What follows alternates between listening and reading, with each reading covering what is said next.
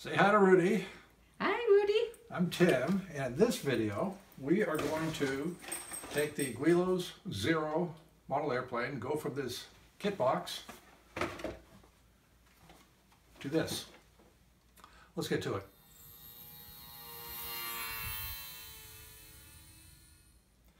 In this video, I'll go over a short history of the Japanese Zero, then I'll show you how to take the Guillows Zero kit, build it, and modify it for the ParkZone electronics. But just to fast forward a little bit, you'll see at the end of the video that the plane is underpowered. It just doesn't fly well. So we'll show the 4 flights that ended in just very short flights into the ground.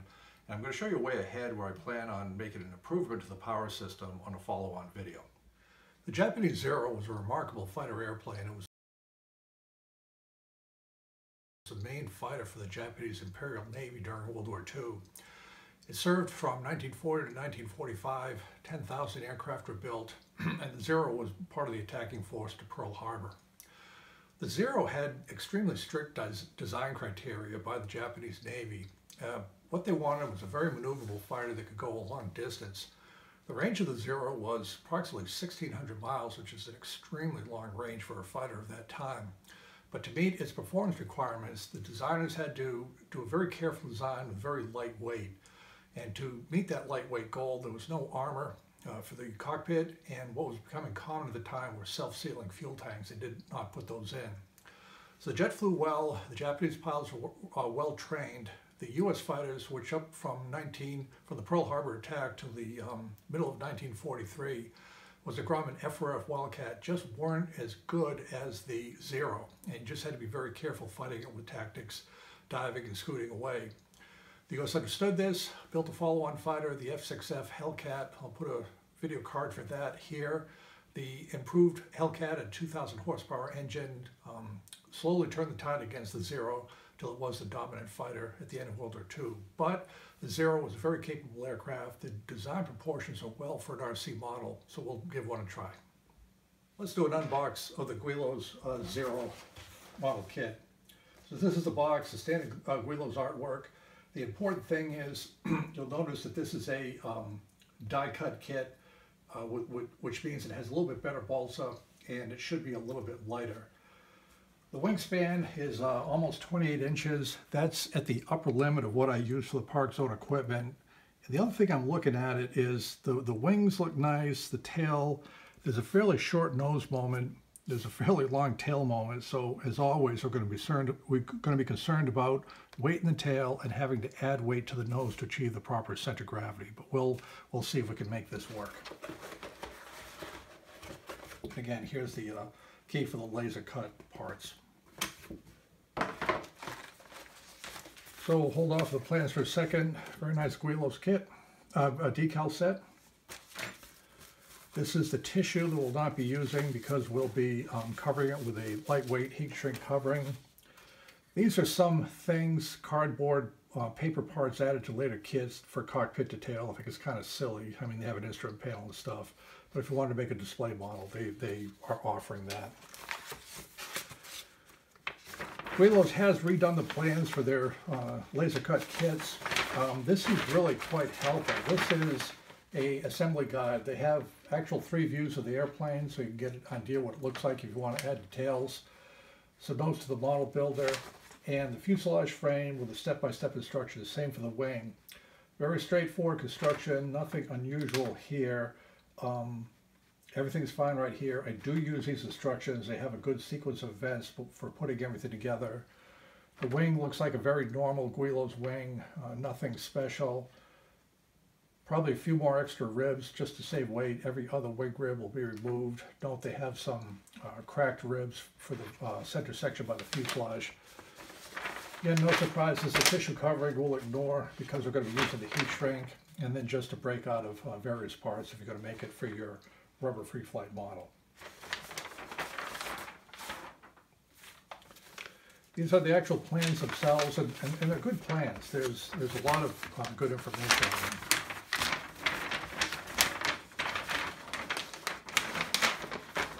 So again, the Zero is a fairly simple model for a Guillows kit. The fuselage, the firewall. The tail surfaces are shown built up. I will make mine out of 1/16 inch balsa reinforced as necessary with cross members.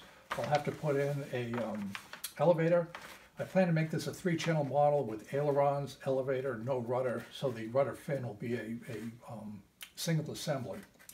There's no landing gear in this model. I'm going to make it with pretend the gear is up, so that'll save a little bit of weight.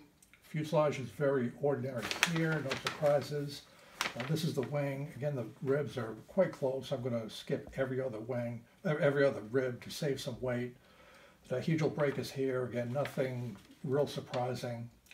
And I will have to do some thought to making the ailerons for this, and we'll do that as we get into the kit. The ribs right here.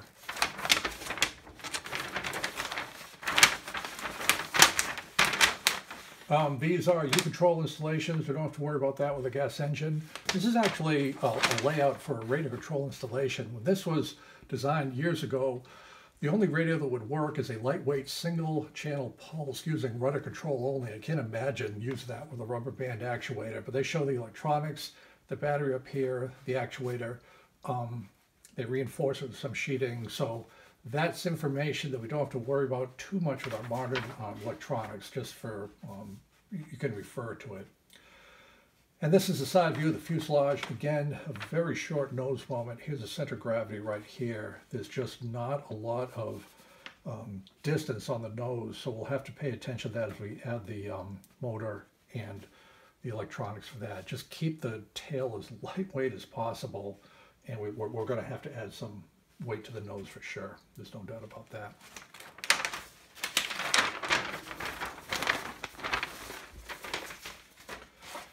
Taking a look at the kit, pretty good balsa. These are the standard balsa stringers, the laser cut balsa in a plastic pack. It feels lightweight. I think that'll work out well. The cowl, very helpful. Guillows can't die cut or doesn't want to die cut plywood, so they have this weird plastic stuff for U-control mounts, firewalls, things like that. We're going to throw that away and not use that. Some more plastic parts for radiators, things of that nature. The wing leading edge, the canopy, which is nice, and then items for the free flight version, the motor, clay for balancing, and landing gear. So not going to worry about that too much, nor the rubber bands. So that's the kit. It looks like a pretty straightforward kit. As always, my target weight, I'm going to try to keep it under 3 ounces for sure. 2.5 ounces would be fine. Keep the tail as light as possible, and to achieve the center of gravity. Because this Guillows kit is what I call the medium size, wingspans between 24 and 28 inches, I think it'll be a suitable candidate for the Spectrum Horizon Hobby line of microelectronics. I'll put a card up here that'll show where to buy these. Steve Zero is what I use. But this will be the system, and this system will be a little bit different than the previous models I did with the Aranca and the Pilatus, because it'll be 3 channels, but I'm going to use the elevator and ailerons in this case, plus a throttle for 3 channels. So this is the brick, this is the antenna, this has a receiver, the electronic speed control. These little linear servos go back and forth. So remember, whenever using these systems, if you power them up without the receiver on, they immediately go into the bind mode. So I've turned on my receiver, my transmitter rather. So now we will make double sure the throttle is low. We'll plug it in.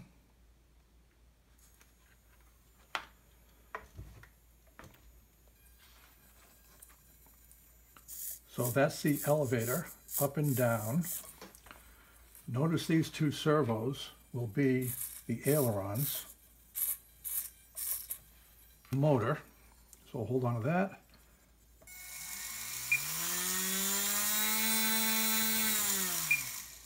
And hopefully that'll be enough power for the model.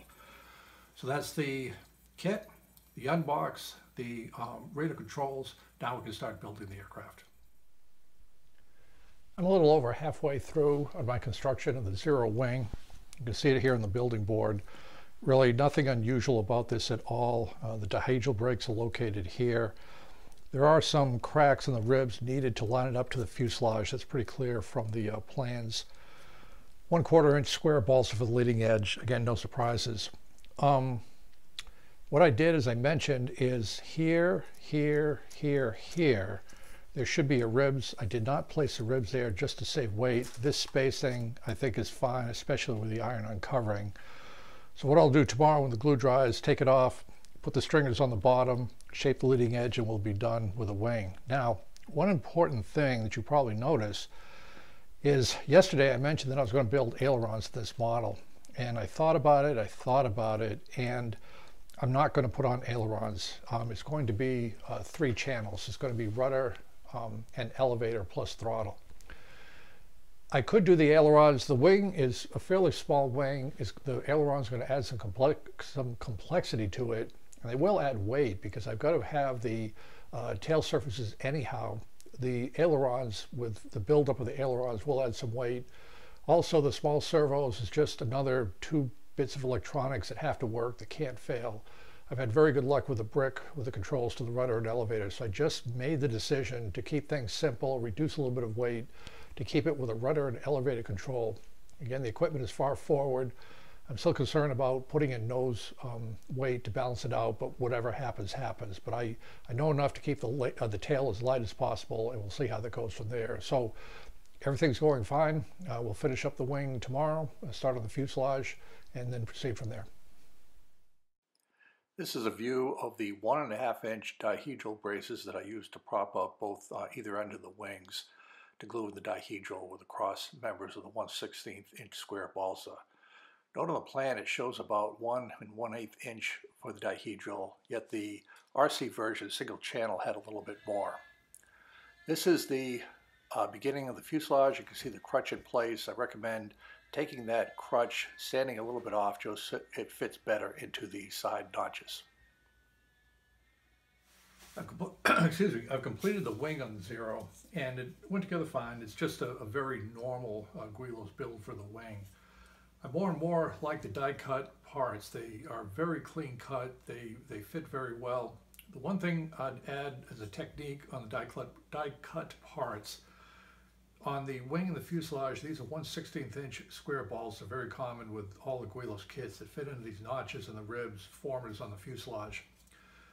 The laser cutting does cut out the notches, but it's helpful to make them just a little bit bigger with an X-Acto knife.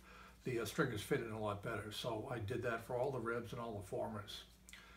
Now, one thing about this wing is this 1/4 inch balsa for the leading edge. The density of the balsa was different. This one was denser. This was a lighter balsa. Almost went to my wood to get a more similar density, but I went with this one.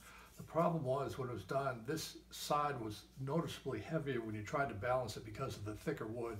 So what I did is I epoxied in a washer there to make sure that the wing balanced either side. That's an important thing to do because there's no ailerons in this model. So keep an eye on that as you build your wing. The other thing is the amount of dihedral. I'm not going to show you in the plans, but it says here 1 1/8 inch wing dihedral. However, when you look at the separate directions for the rate of control, it says to add another inch to the wing. In addition to that, to have 2 1/8 inches dihedral. That's a lot of dihedral, and I think the reason they did that was for the single channel pulse where you went full rudder a lot, the plane had to recover fairly quickly.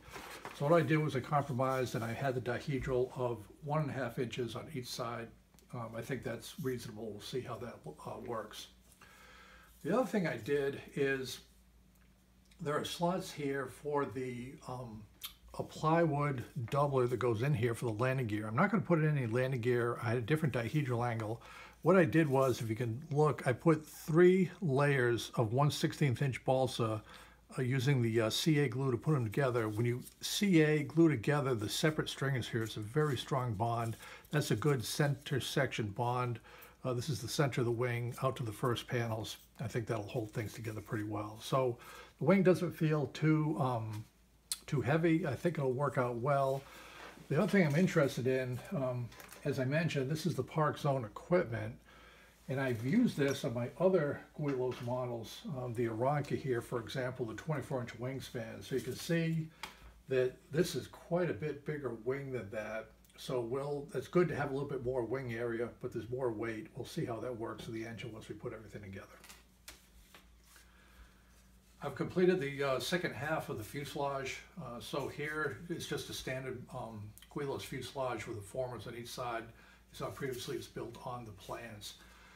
So the two lessons I've learned, this is my 6th Guillows conversion. The two things that you always want to think about when you're converting a Guillows kit to radio control flight, the models tend to be a little bit tail heavy, just as you add control surfaces and stringers to the back, which means you're going to have to add some weight to the nose to balance it out. So anything you can do to minimize weight in the back, reduces the number of stringers, lighter wood, I may even put some cutouts on the horizontal and vertical tail surfaces, we'll see, is helpful.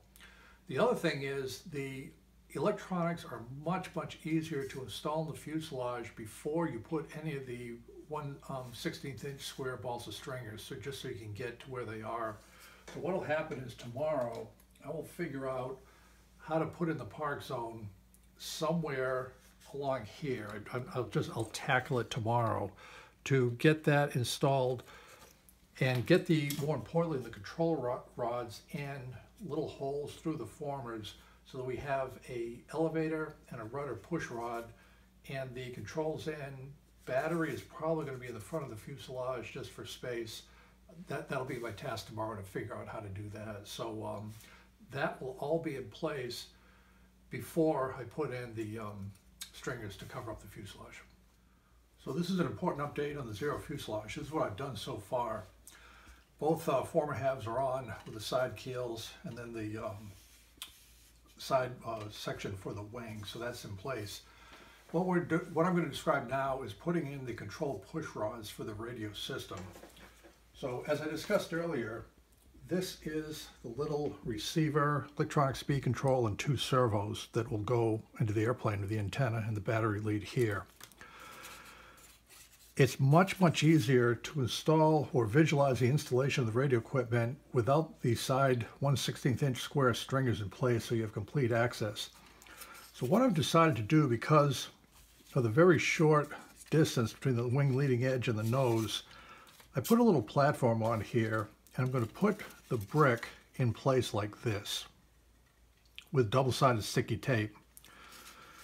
This will leave connection space to connect the battery. I think with the battery, I'll put it something like this underneath the cowl. And I've put on, or just visualized, the plastic cowling. I've drawn some lines for another mount along here to put on the engine. What I'm going to do is I'm going to install the engine upside down so that this is through the center of the cowl. So that's the rough idea of how I have to do it. I've also measured that the engine has to be, 1 3/8 inch out on the mount. So I have the rough idea how to do that. And what I do for the motor, about 2 to 3 degrees down thrust, 2 degrees right thrust seems to be okay. Now the other thing you have to do, and this is important, is to take the control rods here and install them. And what I did was I put a few cross members here and just put little holes through the various formers so that it went out to the back. Now, I made a diagram of this control zone, the brick with the antenna here. This top one is the elevator, the bottom one is the rudder. You have to put that in to make sure you know which way it's going to be. Remember the little gears here that turn the linear servos? These have to be front of the aircraft because the control rods can't go through the gears. They have to go back this way. So just make sure you get that correct. Also, looking at the diagram, the rudder is here, the elevator is here. So the rudder is this control arm right here. This goes out, so it comes out at this section on top of the elevator and will connect to the rudder back here. Same way, the elevator control rods are all in place. They come out, and this is the slot for the elevator, so this will be underneath to control the elevator. The beauty of this arrangement is I can take these out a fair amount of distance, easily connect them with the Z-bends to the controller, to the brick, put the brick in place. And what I'm going to do that's a little bit unusual is this brick will be in place. We're going to cover all around it. I'm not going to have access to this brick. I've flown a couple of these. There's really not too much of a need to get to this brick once it's installed. So I'm going to try that this time. If I wanted access, probably what I'd have to do is mount this upside down here and build a hatch for the lower portion here. But I'm going to try just installing it and leaving it in place. But the key thing, these are all done ahead of time so that we can install the brick, then cover the airplane with the 1/16 inch balsa and the covering, and just have that all in place. One other item I'd like to point out when building the fuselage is that the formers go in each half. There's a top and a bottom to each former. If you look here, you can see the little T. The T stands for top. So it's on the back of this former, on these two formers. I don't know if you can see it, the little T is located there. On the front two, the T's are here and here. As a lot of the formers can look the same on top and bottom, the T's are very useful to make sure the top is at the top, so just keep track of that as you add the formers to the fuselage. This picture shows good detail of the control rods for the rudder and elevator, and the cross members, little holes poked in the formers to prevent flexing on the control runs. The fuselage side view is really a well-drawn plan. It shows where the 1/16 inch members will be. These are the 1/16 inch balsa stringers in place, and the cutouts for the rudder, elevator, and to be traced on a 1/16 inch balsa, and you can see the electronics in place in the fuselage. And complete with the framing of the Zero, this is the wing attached to the fuselage, obviously. I use some tape to hold it in place because I just want to look at the front to make sure that the wing is level with the fuselage, which it is. Then look at the side, and you want just a little bit of positive incidence where the leading edge of the wing goes up just a little bit, and I sanded the crutch to have that in place. Also, by having the wing in place held in, I can make sure the stabilizer is straight. So I glued that in. This is the stabilizer. I'll have to do some fiddling to get the elevator with a connector to go back and forth in that. That'll be not too much trouble. The rudder will go in along here, and then, or the fin rather, than the rudder. Note also on the fin, because it is cross-grained with the covering, it can bend a little bit, so I put a 1/32 inch balsa across here. I'll put a reinforcement of 1/32 inch balsa wherever the control horn goes on the rudder. That'll be in place, as well as the 1/32 reinforcement top and bottom for the cross section of the elevators. And all the tail surfaces are 1/16 inch balsa. I think that's about right. So I'd like to also show you the motor mount. I think this came out pretty well. This is just 1/4 inch balsa cut to shape, some plywood epoxied into place to hold everything. I installed the motor upside down essentially. This is the center line by the nose with some more 1/16 inch plywood and holes and everything to hold this into place. So I think that's in pretty good shape. You can see the control unit in there and Velcro for the battery. So let's go ahead and turn on the engine for a moment. Remember, with the ParkZone motors, you always want to turn the transmitter on first so it sees a signal when you plug it in. Polarity is very important when you plug this in. I have the red positive wire to the top. Make sure the throttle's low.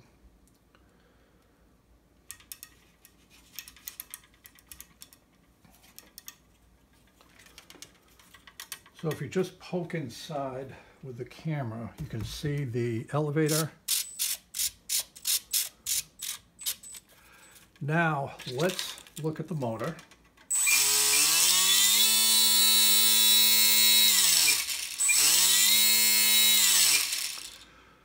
So as always, you'd like a little bit more power, okay? This model's coming in heavy. I've weighed it now, it's 2.4 ounces. The majority of the weight comes to the wing. The density of the balsa wood on the ribs and the leading edge and the trailing edge, it's pretty high density. So 2.4 ounces before covering. This is going to be over 3 ounces guaranteed. Once I add the tail, I'll have to add a little bit of weight on the nose, so we'll see what happens. We will continue working on it. One tip for power is to make sure you get a nice new battery. These batteries do age over time, so I'll be using a brand new battery to power this, make sure that it's fully powered up. And we'll just see how it works. If it flies, fine. If it doesn't, I've got some ideas to put on a larger engine, but that'll be a pretty major rework. If we have to do that, that'll be in part 2. The other thing I want to point out is the cowl. So this is the cowl. As I mentioned before, with these motors, the propeller screws onto the shaft, and what you don't want to do is be continually taking the propeller on and off. It'll just weaken everything. So what I do is I made a little cutout for the battery access, and I just split the cowl along here so that as I put it on, it can fit over the propeller shaft. So this is more or less what the cowl will look like in place. We'll use a clear canopy glue to hold it into place, and then we'll just cover it with a little bit of covering. So the cowl fits about right onto the engine. So the next step is to cover it, and we'll do that in the next video. So we're all set to cover the fuselage now. I put the fin on in place, and the rudder will fit right there. I did my magic with the elevators to make sure it fits through the end of the fuselage. You'll notice the stabilizer elevator is quite ahead of the rudder, just the way the Zero is designed. It's just a very nice fuselage design, clean. There's just no headrest or anything, just a very efficient design. But what I wanted to point out on this video was weight. As I've discussed all along, you're concerned about the weight with any Guillows plane with the ParkZone electronics. I think 3 ounces is about the top weight. Well, this is coming in about 2.9 ounces. So it suddenly occurred to me that there is some extra wood like along these side keel members, and I just cut out sections of the side keels on both sides, top and bottom. I also, because the wing was just heavy from this pretty big trailing edge, you can see the amount of wood that I just cut out along here, and I even scalloped out wood from the leading edge on both sides. So I think this will be plenty strong enough for the covering. This is some of the wood just from the wing alone that I took off. And it's imperative that if you build these Guillows planes, you get a digital scale like this. Short answer is I saved half of an ounce. So instead of 2.9 ounces, it's really down about 2.2 ounces right now. So the covering will add at least half an ounce, maybe 6/10 or more. So I'll be up against 3 ounces. I think I'm going to have to add some nose weight. We'll add some total weight. But the bottom line is I'm going to be pretty close to 3 ounces. The other thing I realized is look at the wing. It's a fairly large wing for the amount of wing area. So I think that may help a little bit. The 2 final things I want to point out is I mentioned the importance of a new battery. Well, I charged up this new battery. There's a notable boost in power from this, so that's good news. And the other thing that I wanted to mention, when you put in these side keels, when the fuselage is halfway on the plan, the the laser cutting does a very good job of the notches, but you're always going to have a little bit error. So what I do is I take this side keel and I sand it, take about a 32nd of an inch off of the keel so it's a little bit thinner. That way it fits into this laser cut notches much easier if there's any misalignment, and that's a good technique. So I think we're all set to start covering tomorrow, and the next video you'll see some covering on the model. Happy to report that I've completed covering the Zero. Here's the wing, the bottom and the top all nice and flat. And here is the fuselage. I'm going to be careful with it because I just put on the white canopy glue to hold on the canopy and the cowl. That'll take overnight to dry. So I'm happy to get to that spot. A couple things I wanted to point out. For the covering, I use Ultra Coat Parklite. I got this at Hangar 9. Anytime you see light in the covering material, that's a lightweight covering. That's good for these smaller models like Guillows for 2 reasons. It's a lightweight covering, and being a lightweight covering, it doesn't shrink as much. The heavier coverings like monocoat itself can be very heavy, and they really shrink enough where these delicate structures would be twisted out of shape. So Parklite, I'm very happy with that. One thing I want to emphasize on the Parklite, it can be hard to get this. I don't know what the deal is with the supply chains or whatever, but if you see a color you like available, get a roll or two because it might not be there. A lot of the more popular colors are just not available. They're out of stock, and you're left with orange and pink and things like that.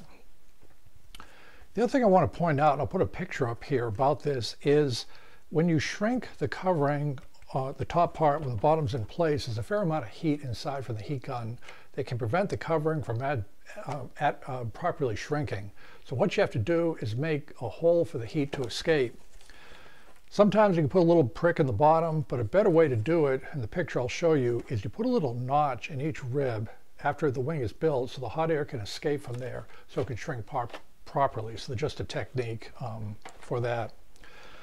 The other thing I mentioned for the canopy is to keep the plastic parts in place, the cowl and the canopy, is an important glue is just what they call canopy glue. It's white here, but the key thing about the glue, it'll have to go overnight, but it dries clear, and it absolutely holds everything in place.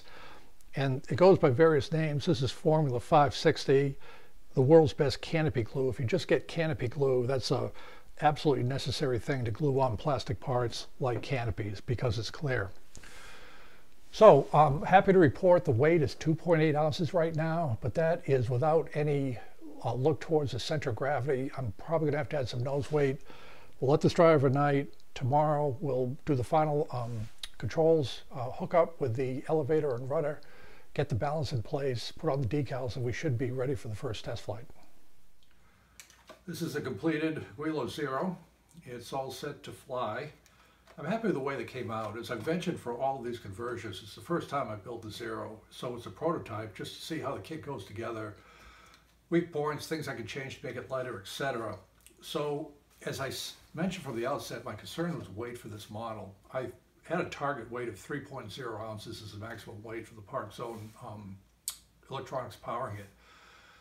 I did the lightening techniques I described earlier, put on the covering, put everything together. Even the epoxy adds a little bit of weight. The total weight came up to 3.0 ounces, so I was pretty happy, except that I wasn't happy because it did not balance at the center of gravity. It's a fairly short nose moment, so you don't have a lot to work with. Just with the normal structure in the tail, it came in a little bit tail heavy, and if you look here, I'd had 3 washers, pretty heavy washers, and the 3 washers that I epoxied in to bring the center of gravity in the proper location adds 7/10 of an ounce. So the total weight of this aircraft is 3.7 ounces. So it is what it is. It's just a whole part of the build process. But you can see one of the advantages of this motor mount, the way I did it upside down, there was a little shelf. I did that on purpose because I knew that I could use that to add the nose weight, which I did. Again, even though it pokes out a little bit, I'm just trying to keep it as far forward as possible. So this is what it is. We'll go ahead and give it a test flight, see how it works, and then proceed from there. So let's hitch everything up just to show you what the control throws look like, what the motor looks like running, and then we'll prepare to head out to the field. The transmitter is on. It's on the 0. Throttle is low. Observe correct polarity.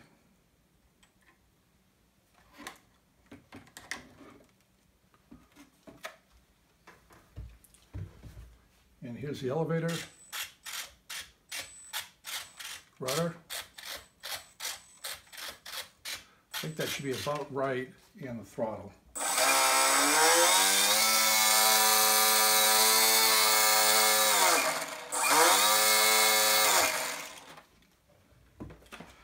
The question is that going to be enough power? I don't know. It doesn't, it's not a lot. The batteries will be charged up. We'll see how that works.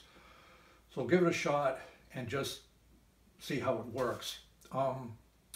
What I do plan to do though, if it's not enough power, I've got some ideas for adding a new motor that'll provide sufficient power with a little bit more weight. Let's do the test flight first. If I do add the upgraded motor, that'll be a follow-on video from here. I'll let you know after the first test flights. The other thing I wanted to point out, just for your background information, when I was putting on the cowl, I tested the controls of the motors. The motors didn't work. There was just not anything happening on the motor. Did some swapping out of other motors, etc. Long story short, there was a loose wire somewhere in the electronics of that brick, and when I pressed down on the electrical outlet for the motor, it came back to life.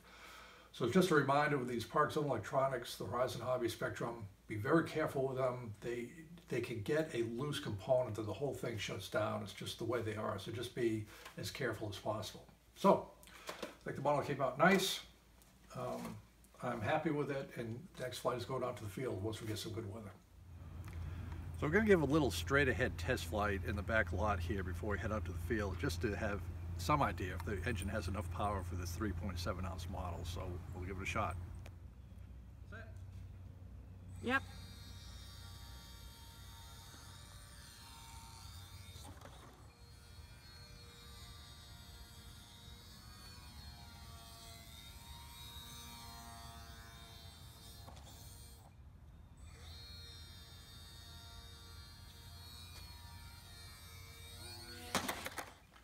So we came back yesterday from flying this airplane. As you can see, it did not fly. There were 4 short flights and just ended up going into the ground. I'm pretty sure the plane will fly okay. Just watching that initial behavior, there simply wasn't enough power from the motor. I kind of suspected that from the beginning. 3 ounces is pretty much my top weight for one of these Guillows kits. With the nose weight they had to put in to bring in the center of gravity, it came out at 3.7 ounces, and I could tell when I let it go, it just wasn't going to have enough power. But nothing ventured, nothing gained. So what I'm going to do on the next video, not this one, but a follow-on one over the next couple of weeks, is I'm going to do some open heart surgery. I don't know how I'm going to do this, but I'm going to cut an access hatch here, probably keep it as a hatch, take out the ParkZone equipment, probably take off the cowl, remove the little motor. And what I intend to do is put in just a normal RC control system with electronic speed controller, a little tiny motor like this, the exact type to be determined, a receiver, and these 2 little HS40 servos, so the rudder and elevator. So the plane will definitely come in heavier with that equipment. I don't really have a target weight because I've never done this before. I do think this is a pretty big wing. I think there's enough wingspan here to take that higher power setting, but at the higher weight, it's just going to have to fly faster. I think it's going to fly a lot like the Hellcat. I'll put the card up here for the Hellcat. But we will figure out how that works. Oh, the other thing is, when I flew the airplane, truth be told, I think it probably was still just a tad tail heavy looking at the flight characteristics. But again, it was stalling out almost immediately. So we'll have the higher power from a bigger electric motor, the regular LiPo battery. It'll fly faster, and we'll just see how that works, and that might be the new standard for these World War II types of Guillows aircraft. So that should be coming out here shortly.